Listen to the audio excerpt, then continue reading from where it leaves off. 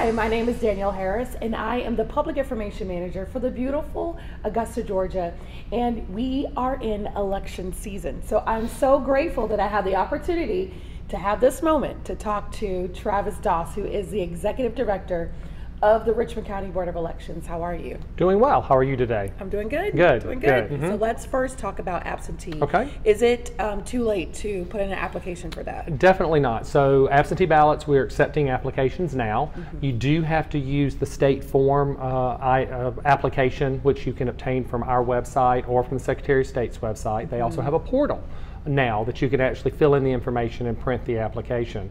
So yes, so now is the time to make a plan. If you want an absentee ballot, go ahead and fill that out now. Now, advance voting.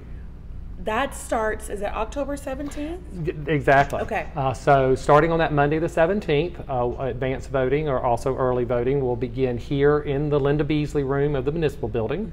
It'll start at 8:30 in the morning and it will go every day from 8:30 to 5, Monday through Friday. We also will have 2 Saturday days of voting. So it will be on Saturday the 22nd and Saturday the 29th. On the 29th, we actually open up our satellite sites. So the Henry Brigham Community Center, the Warren Road Community Center, and the Robert Howard Community Center will all be open that Saturday from 9 to 5. And then for this election, the Board of Elections voted to have a day of Sunday voting. That's great. So on October the 30th, that Sunday, we will have voting from 11 to 4 at the downtown location in the Linda Beasley room. And another thing I love that you and your team, you all make sure that our votes are secure.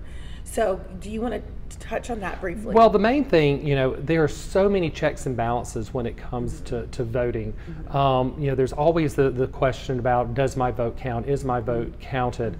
And, we have a huge team of poll workers, and there's so much security involved from the time they walk in the door. Everything is sealed. They have to verify those seals. They have to write down those seals. They have to record the numbers off the voting machines, off the scanners. Every vote has to be accounted for by the end of the night. And then, of course, with the absentee ballots, we have to verify the information that is on those applications and on the paper, and then we scan all of those, election night. So it's really, it's hard to imagine how votes can't be counted because there are so many checks and balances to make sure. Travis, thank you so much for your time. Thank you.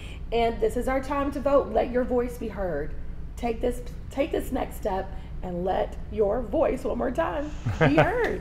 Yes, all right, great. We can't stress it enough, okay?